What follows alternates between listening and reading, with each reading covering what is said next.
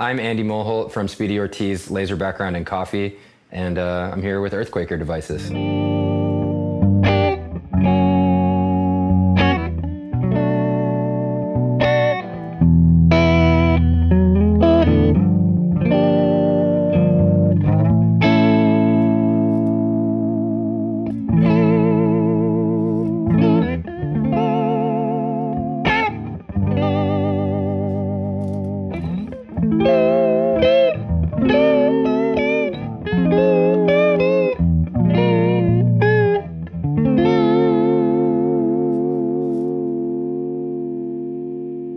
I found that the sine wave setting especially could be used subtly. So like if you kind of keep the depth about 12 o'clock, and then you could put the rate kind of wherever you want, and it sounds really nice. Like it sounds like just a really nice tremolo. As you get to the other settings like the square and the random, I found it gets pretty wild, especially if you change the rate.